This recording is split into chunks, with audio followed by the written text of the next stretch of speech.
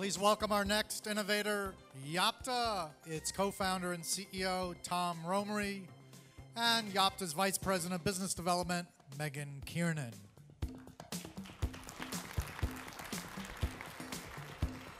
Thank you. A panic is brewing among the ranks of frequent travelers across the country. Life has gotten much harder for travelers who love to fly every year, and it's pretty simple. There's fewer flights and fewer choices available. It's much harder to find airfares that match your family budget and your small business budget. And last, it's becoming increasingly difficult to use the miles that you've spent years accumulating and putting into your account.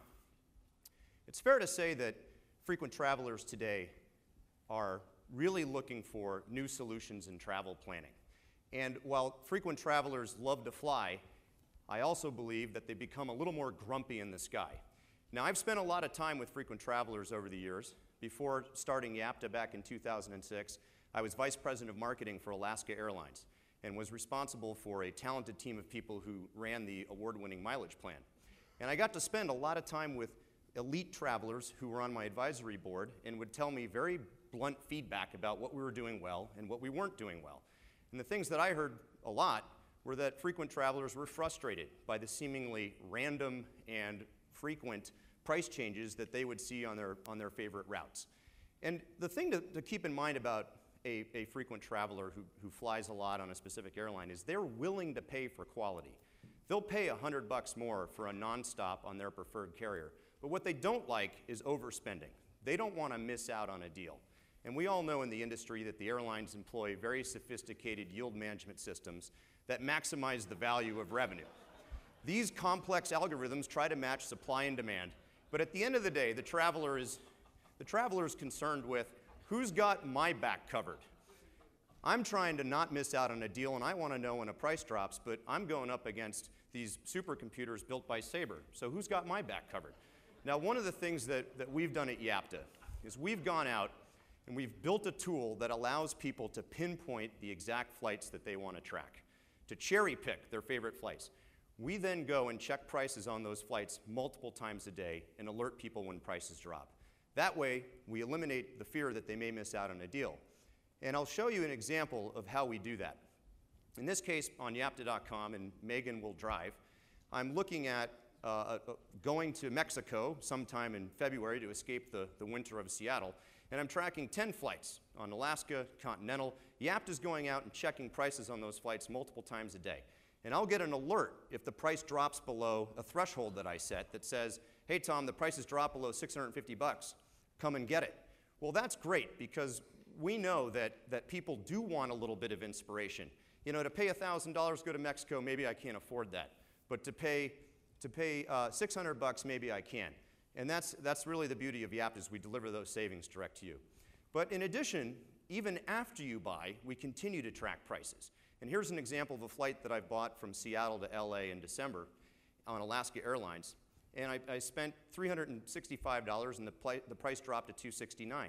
Well, it turns out the guaranteed airfare policies of the airlines allow you to get a travel credit if the price goes down after you buy. This is built-in price assurance that many people don't know about. And one of the reasons we connect people direct to the airlines to buy their tickets is, one, they avoid a booking fee. Two, they can make changes to their itineraries if their plans change. And third, that the airlines have these great pro-consumer policies that really allow you to book with confidence early in the planning cycle.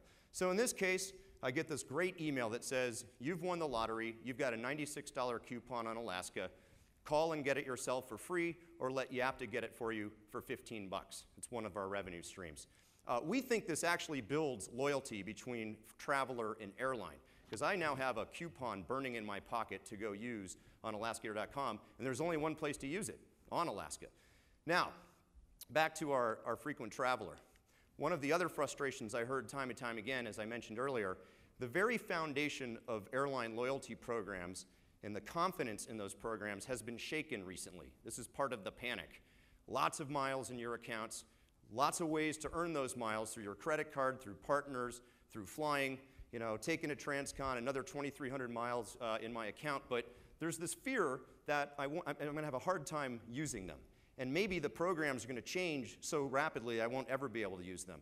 Well, tomorrow at the Focusrite conference, we are announcing a new feature on Yapta that not only allows you to track prices on specific flights that you find that meet your criteria, but also track the availability of award seat inventory. At the peak level, at the saver level, we'll alert you when that price changes using miles. And guess what? Those are yield managed just like any other bucket of inventory. Now this is a big problem. Estimated 17 trillion miles sitting in people's accounts unused. And the value of those miles is estimated at over $300 billion by travel luminary Peter Greenberg. That's half the value of the bailout that was just approved by Congress, to put it in perspective. Now, if I'm an airline and my market cap is $5 billion, I'm pretty worried about this. So what Yapta has done is built a new solution to help you track not only airfares, but also miles availability.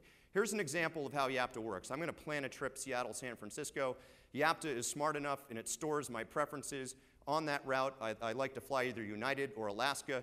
It goes out and searches inventory, and it gives me relevant results based on my criteria. So we didn't innovate the interface, but what we did innovate is a feature that allows you not only to buy it right then direct from the airline, but more importantly to say, I'm going to track the price. And you'll notice that not only can you track the price, but it's going to go out and track miles for you. So it's a very simple click, and we now have it on your wish list. And what the magic is when I come back and I actually get this wonderful alert. Oops, sorry. I get this wonderful alert that says, hey, that flight that you're tracking, the price just dropped. It was 50,000 miles when you first saw it. Well, now it's available for 25,000 miles. So tomorrow in Yapta, you'll be able to get frequent flyer award seat alerts that goes out and tells you when you use it. Now, this is really important for the airlines because here's, I get that alert, I come back, it brings me back to Yapta. I go in and look at the flight and get connected directly with the airline. This is big for the airlines because it does solve a problem for them. We are not managing frequent flyer programs at Yapta. That's the airline's job. What we're doing is facilitating a transaction as a personal assistant, and we're connecting frequent traveler with the preferred airline. We are facilitating that transaction, and actually everyone wins.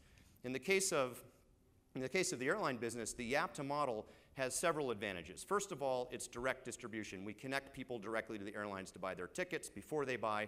That's low-cost distribution. Secondly, as I mentioned, when people start using their miles, they get more excited about the program. They're more likely to spend that $100 a year on the credit card. They're more likely to go concentrate their flying on that carrier. And then third, there's some real economic advantages to these miles coming off the liability side of the balance sheet. Because not only does the liability get reduced, but also there's deferred revenue on the asset side of the balance sheet. So a lot of airline finance people know this, but when the banks buy miles from the airlines, they can't recognize that cash as revenue until the miles get used. So the airlines win. But the real reason the airlines win is that grumpy travelers are no longer grumpy. They're happy. They're excited to be using their miles and using the benefit of their program and redeeming them on the flights that they want to take.